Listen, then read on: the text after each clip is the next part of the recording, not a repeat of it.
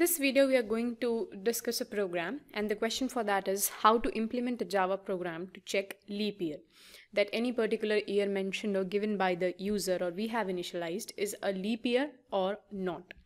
So you might all know that a leap year has 366 days in total, and now there are certain conditions to check whether a year is leap year or not. So what are those conditions? The very first condition we have is that it must be divisible by 4.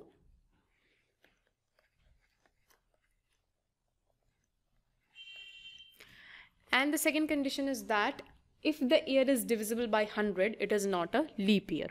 That means if it is divisible by 100, then it is not a leap year.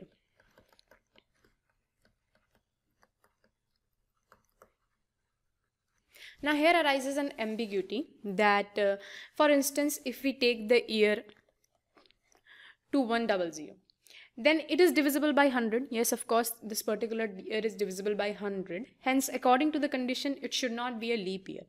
But the second part, if it is divisible by 402, if this particular year is divisible by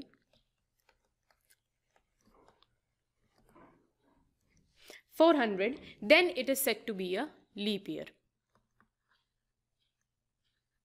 That if this particular year is divisible by 400 also, then it is a leap year. Hence, 2100 is a leap year because it is divisible by 100 and subsequently by 400 also.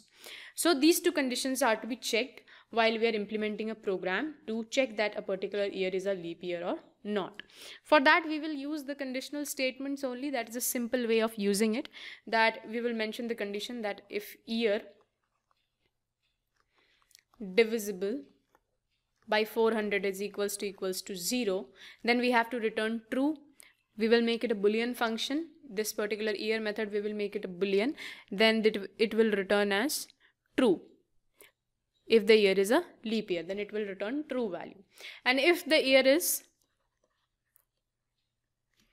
divisible by 100 and returning 0, then it is not a leap year. It is a not leap year case. So it will give that not a leap year. Next, we will also check with 4 also the basic divisibility. So that we will also check in a if case, and then it will return false and true, whatever we want to return. Now, then in the void main method, what we have to do is, firstly, with the help of SOP statements and with the help of conditional statements which we have studied in ternary operator, we are going to write like this. This is a particular method which we will create naming year. And then here you can give the year, whatever year you want to mention or for which year you want to check. Let's say if I want to check for 2018. And we use ternary operators like this only to return if this particular year divisibility is checked, and then if it is true, then firstly it will print this statement, that is a leap year, or else it will print that not a leap year.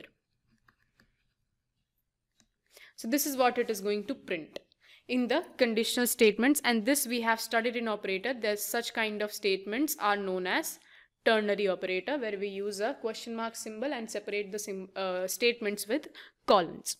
And here you can change the year also and check for another year also that it is a leap year or not. As it checks for 2018, it will check that it is not a leap year as it is not divisible, or the modulus of the divisible doesn't returns the 0 value, so it will check for false. So false, it will execute this second statement, and as this second statement is executed, then it will display that it is not a leap year. So it is a very simple program. Now let us execute this program and see that how can we implement a Java program to check leap year. Now here you can see that I have created a class named leap year, and here you can see that I have declared a boolean method or a boolean function, you can see year, and it is having the parameter as an integer year it is passing. Now the conditions here are given that if year is divisible, that is modulus divisible by 400 equals to 0, that means the remainder comes out to be 0, then it is true, it is a leap year. If it is only divisible by 100 and giving 0, then it is not a leap year, that means it is a false condition. It is not a leap year. If it is divisible by 4, then true, it is a leap year, or else return false.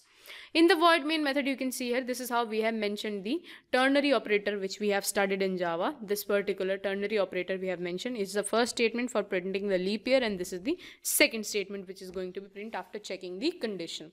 We are checking for the year 2021, which is the current year. So let us check that it is a leap year or not, which we all know that this is not a leap year, but let us check. So here you can see in the control, it is printing that it is not a leap year. For example, if I change this particular statement here and print here as 2020, let's see that. Now here you can see, as I check for the year 2020, it prints that yes, it is a leap year. So this is how we can check that a particular year mentioned, or how can we implement a program of leap year with the help of Java.